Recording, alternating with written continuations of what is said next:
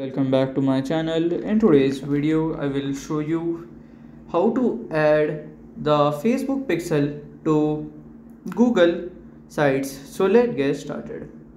So here you have to go, then you can add the pixels, then here you can just create an engaging element, embed the pixels into the code, and you can just go there. Then after there you can just enroll there, and then it would be done. So this is how to add the pixels to Google Sites.